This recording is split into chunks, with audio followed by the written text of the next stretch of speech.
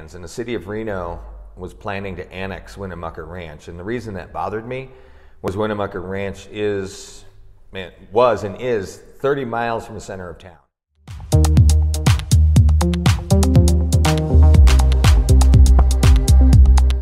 Okay, here we are with Erik Holland and his latest show that has many artists in it, and talking about Winnemucca Ranch, which is the kind of focus for the show. So how did you get involved in looking at Winnemucca Ranch?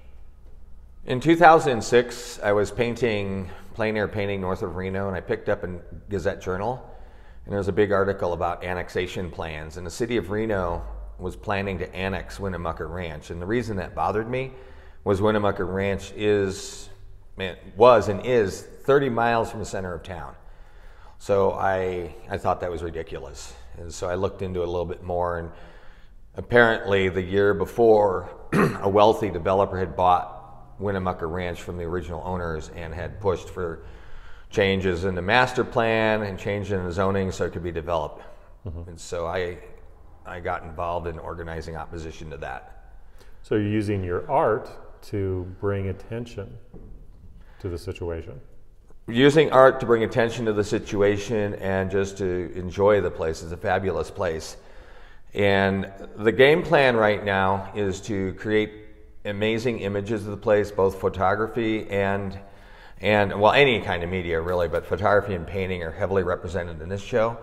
And then we are going to show the images to wealthy people in several cities and ask them to buy the ranches. There's another ranch involved too called Marshall Ranch, to buy the ranches from the owners so that they can be preserved. I've run for mayor twice in this issue.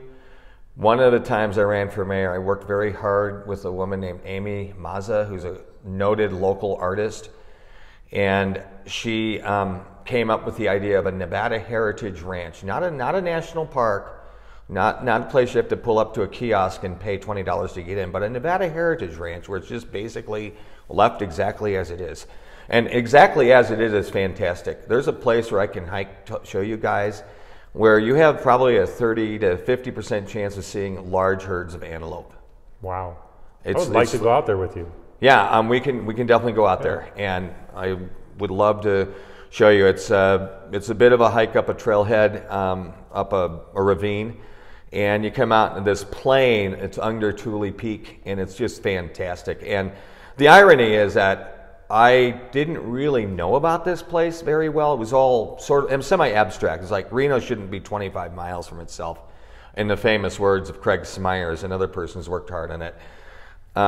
But last year I had a stroke, and when I was recovering from the stroke, my girlfriend Amy took me up to Winnemucca Ranch several times, and we hiked up there and we saw herds of antelope, wild horses, mule deer, and theoretically there's bighorn sheep up there too on Tule Peak. We haven't seen any, but we want to go hike those big red rocks.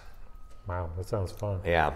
Yeah, I was involved in one of my pieces in one of your shows years and years ago. That's right. We had shows like this back in 07, 08, and I think even 09, and you had that gorgeous piece of a woman lying down in the field, I think, and yeah. Those shows were good. They brought a lot of attention to and in fact the shows did involve the Nevada Land Trust, which has already partnered with us to buy part of the ranch, important sage grouse lek, north of where the ranch buildings are, but Nevada Land Trust has been working hard now since 2009 to buy the ranch from the developers. Mm-hmm. And they're partnering with us in this. And the Toyabe chapter of the Sierra Club is also partnering with us in this campaign to find the funds to buy these ranches and just put the leapfrog sprawl, at least these two ranches, to an end. Well, we'll get together, we'll go out there, and we'll create some art and show it later. That sounds awesome, Dan. I would love that. Thank you, Erik.